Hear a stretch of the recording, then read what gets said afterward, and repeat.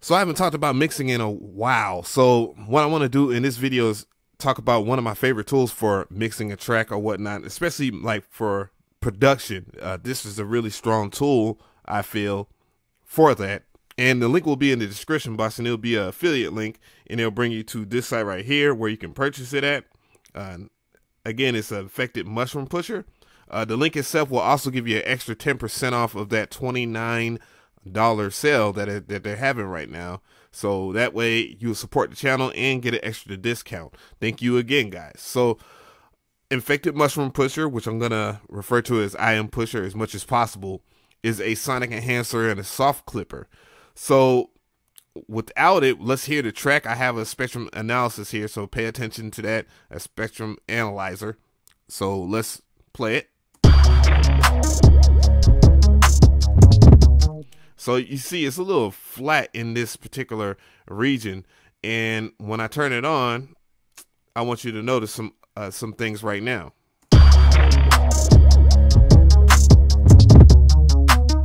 The mixing itself is juicier, and that's without me adding any lows, without me doing anything with the sonic enhancer itself. It already has a good juicy amount of fatness to it without any type of knob twisting other than just measuring the inputs and such, which we're going to get into. Another thing I want you to notice is it is a soft clipper. So if I had the Effective Mushroom Pusher turned off and you pay attention to this area right here, which is the master, look at what the master reads out to.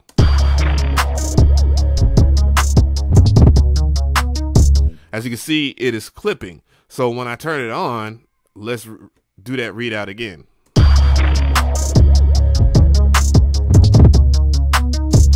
You can see it's soft clipping, but there's a noticeable difference in the dynamic range of the track, as you can see in the spectrum analysis right here. So one of the other good useful things about it that I really like about it, as I venture off into this area right here where I go into the B part, I have it full reset so we can just tear down this mix again. So another thing that makes this tool really good for both like beginners and for intermediates or anybody is this input area right here. So say that you don't have anything that will give you any meter reads, which is very painful or annoying when you're out on the road and you're mixing something and something might be too loud and you just don't know it. Well, it will do that. As you see, it's still soft clipping, but now the readout over here is saying that it is clipping every kick. So let's look at it, and I want you to listen to the kicks.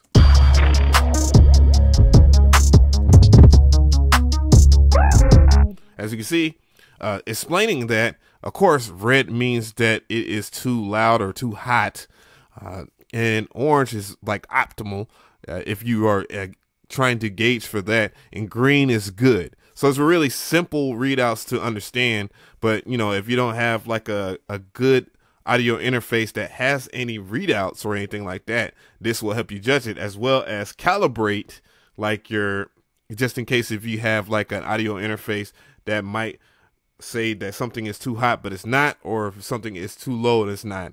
This is a very good tool for calibration of your sound card or audio interface. So let's hear that again. So how would I adjust it? Of course, it's real simple. Just turn it down until everything is to your liking.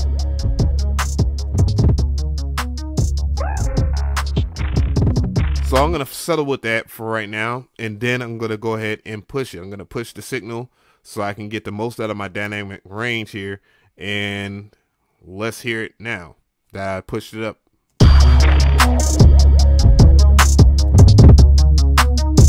So it's nice and loud, like how everybody does their music these days. But, you know, again, you know, different strokes for different folks. But again, we're going to bring some of the attention to this area right here, and we're going to talk about the sonic enhancer. Now, the sonic enhancer, I don't really touch it as much, because if you do like overexpress yourself, that the mix itself will start seeming very thin. It will be thin, matter of fact.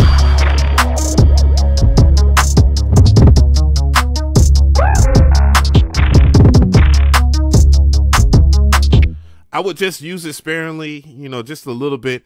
Its main focus is just to boost like the transients and such, so that you get a little bit of an enhancement to it. But, you know, you can focus on the dynamic punch, which obviously hardens the track there to make it crispier.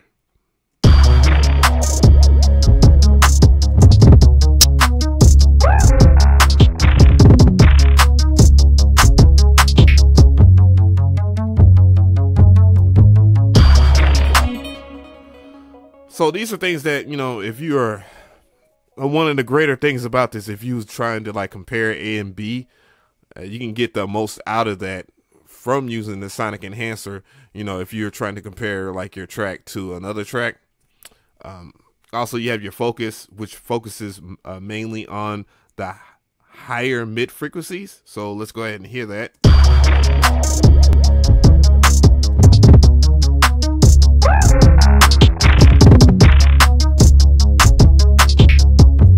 So if your track lacks like high mid frequency range, you can use focus to kind of restore that. Just depends on what you're looking for overall in your track. And the other thing, of course, is stereo imaging that really focuses on your mid to high frequency range. It does not affect your lower end range. Most of the time, you would definitely want your lower frequencies not to be in stereo, but sometimes with some mixes you might want them to have a little bit more stereo imaging. Maybe not so much on the master, but maybe on pianos and such. So that means you could use this on different tones like pianos and leads and such, or pads.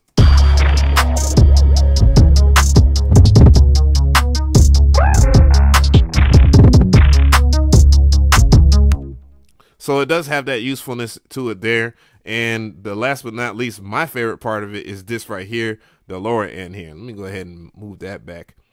The lower end, of course, I definitely like to focus on just like getting the most out of my 808s or such, just depending on the musical genre that you're producing.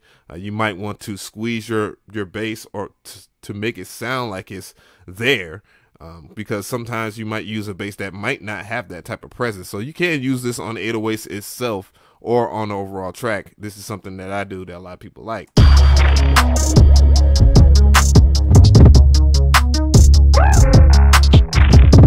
So putting it down to D2, you can hear that it brought like the 808, the bass, and the lower end up. But now it's sitting more into the pocket of the mix than it is just being all over the place. Even though soft clippings are already holding it, they're doing a great job of holding it.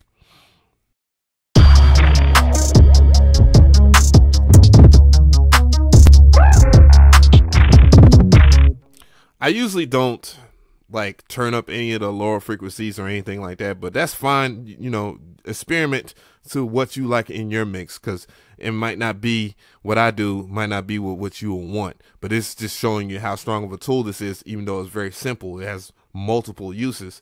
Of course, body affects the mid frequencies, and again, I don't use anything body wise.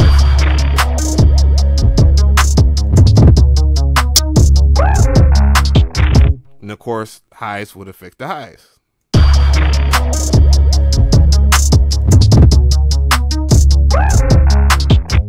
But again, you know, these are tools that I don't use in overall master.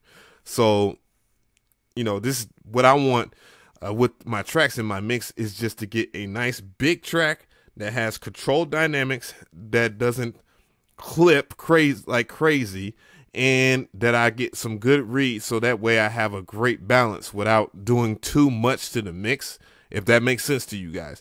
But that's basically about it. Again, link will be in the description box. I just want to share this tool with everybody because a lot of people ask me about mixing. How do I get my beats to sound like this, and how do I get them to sound so clean and big? And this is the tool that I usually use on every damn track, no matter if I'm in Ableton or in FL. So again, link will be in the description box, and it will look like this. And we are out of here. Traptendo.